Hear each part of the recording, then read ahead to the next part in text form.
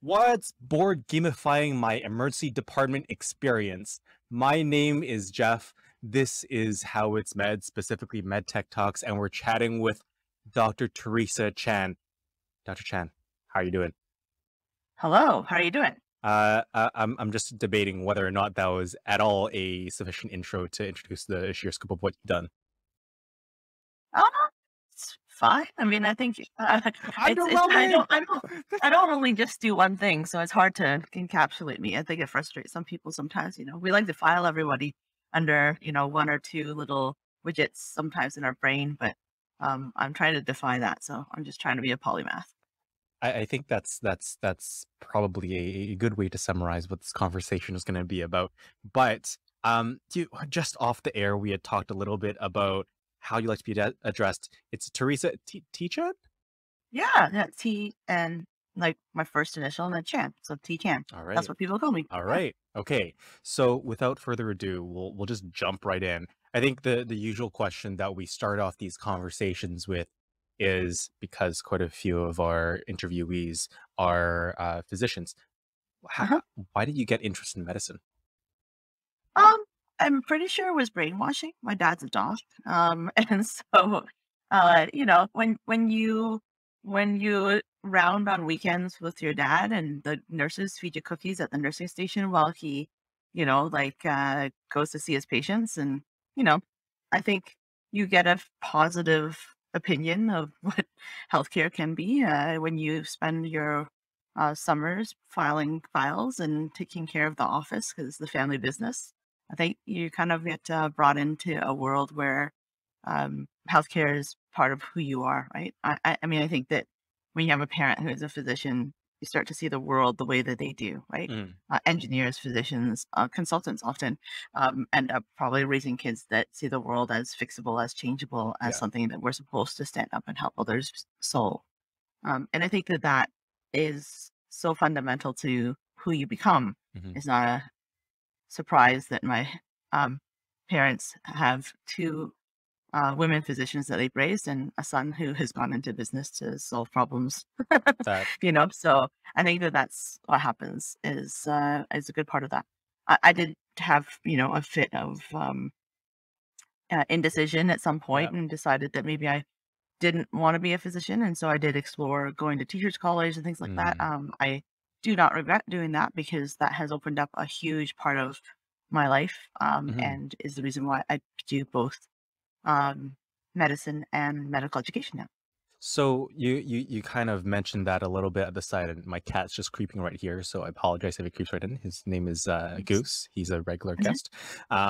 But essentially, like, what motivated you to pursue that? You could say, like, side quest of education at a teacher's college first. Was there any like particular sparking moment?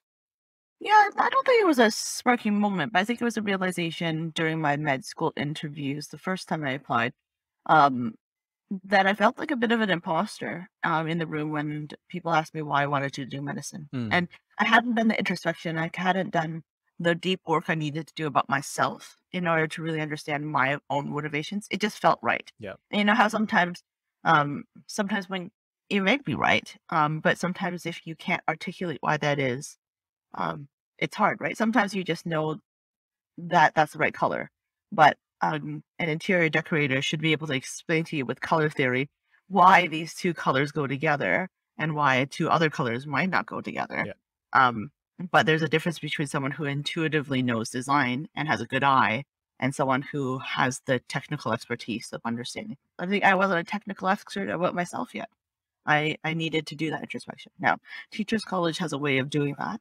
Anyone that's ever done an education degree realizes that, especially at the one that I did, which is at U of T, they do actually ask you to think very, very introspectively about who you are, so that you can start to begin a professional identity formation That's fascinating. that accentuates who you're going to be as a teacher, Yeah. right? And so a big part of the journey that I went through was that I thought very deeply about what my values were, my axiology, people would say, like, and how I thought saw the world, and that changed my perspective and Mhm. allowed me to then actually the next year, better articulate why I wanted to be a physician actually. Hmm. And it didn't mean that I wasn't going to do education because lo and behold, I do both at a very high level now. But it's one of those things where I think I needed to be guided through that thinking. Hmm. Did you, I guess, did you ever get to actually teach outside of a medical context before med school, or was medical education kind of a 1 year thing that you did before reapplying to med school? It wasn't medical education. I did my bachelor's of education Gotcha. in intermediate senior high school education, right? Yeah. So biochemistry and um, science. And so I did a teacher's college is one half theoretical and one half practical, right? So I Mm, had two embedded practica gotcha. where I would just show up, do lesson plans, teach as a student teacher. I don't know if you ever had student teachers I when you did. were at, They were my favorite yeah. teachers. So that's what I did. Yeah. Yeah. I guess, were there any particular moments that stood out to you during your practica overall that, taught you lessons that you still apply today as part of your med ed work? Yeah, of course. I mean, I think that education is education. So whether you're teaching a remedial science class for people who just have to get their grade 10 science in order to pass high school for the sixth time, or you're teaching a med student who doesn't quite get what's going on, I think it's about learner centeredness. It's Hmm. about knowing what your learners understand, and then giving them the thing that they need to go further. Right. What is learner centeredness? Because I think that's a topic I want to delve a little bit into before we delve into more of your other work, because I think it pertains quite a bit to it. I mean, in my education so far, or my experience with medical education, a lot of it has just been like fire hosing, like facts at students. And it hasn't Mhm. been particularly learner centered, apart from times when we're able to work one on one with a sim table at in the cadaver lab, or one on one Right. with an instructor in clinical settings, when even that's Yep. fairly rare. So, what is learner centeredness, and why isn't it common in medicine, Oh, or is it? I think it's more common than you're recalling. Okay. Because I think that a lot of the time, the learner centeredness isn't in your big classrooms, like you said. It's in those other experiences. It's in someone who tailors exactly how you might think about a case Gotcha. in a clinical setting. You might not see that as teaching or learner centeredness. You might just say, oh, my attending just didn't like the way I presented my case. And I think that we as teachers need to do a better job at taking that.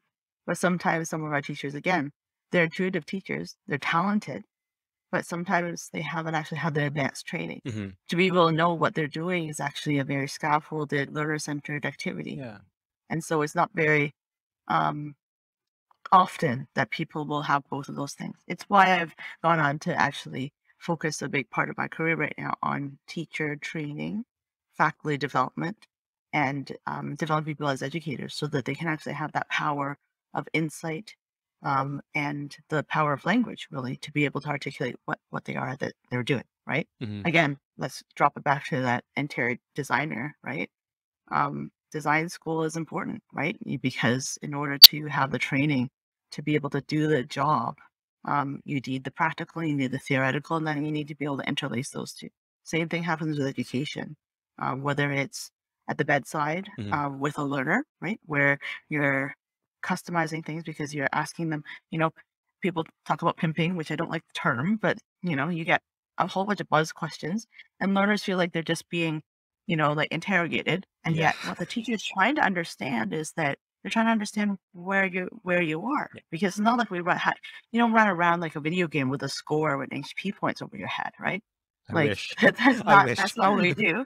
All right. Because if I could, then that would be amazing because we could have AR and just see where you are in medical training, but your strengths and weaknesses are in a glance, right? But it's more like a video game where you know your HP points, Mm. but you have no idea what everyone else's HP points are. So HP points are hit points, and that would be like just for the For readers all our or the listeners, non-gamers.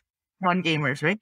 The idea would be that sometimes you run around not really knowing who you're talking to, and so it's always embarrassing when you find out your learner was a PhD in physiology, and you've just been asking them questions about physiology, and they are nailing every question, and you're like, oh, You seem to know a lot about this. Oh yeah, I did my PhD in physiology, and I used to be a prof. And I'm like, okay, so let's talk about anatomy now, right? And so I think that some of the things that you've experienced, if labeled differently Yeah. and seen for a different lens, you'd understand that part of it is that we're trying to understand and diagnose where you're at and your learning. And then from there, we then ask the next question, because that next question, when you're in that, what we call the zone of proximal development, the space where you're at the edge of what you're comfortable with what you know, what you're capable of. And we Hmm. push it just a little bit further. That's when the learning happens. Hmm. Of course, what I have to do is also make sure I have the safety net and the trapeze net and, like, all the cushions lined up so that when you fall, the patient doesn't get hurt. But Exactly. the idea is that great bespoke teaching may not always feel and look like what you think teaching and learner-centeredness is, because it sometimes feels uncomfortable. Yeah, that's fair. That's fair. I mean, now that you're mentioning it, I do recall a lot of clinical education being very learner centered. So thank you for teaching me that.